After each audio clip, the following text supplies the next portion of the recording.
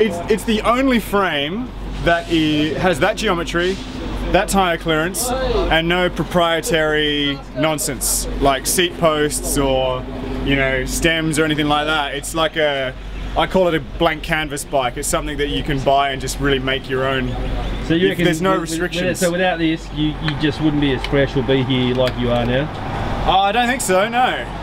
It's just, yeah, it just gave me the blank canvas to build exactly what I wanted, and that's what I did. So yeah, I'm very happy with it.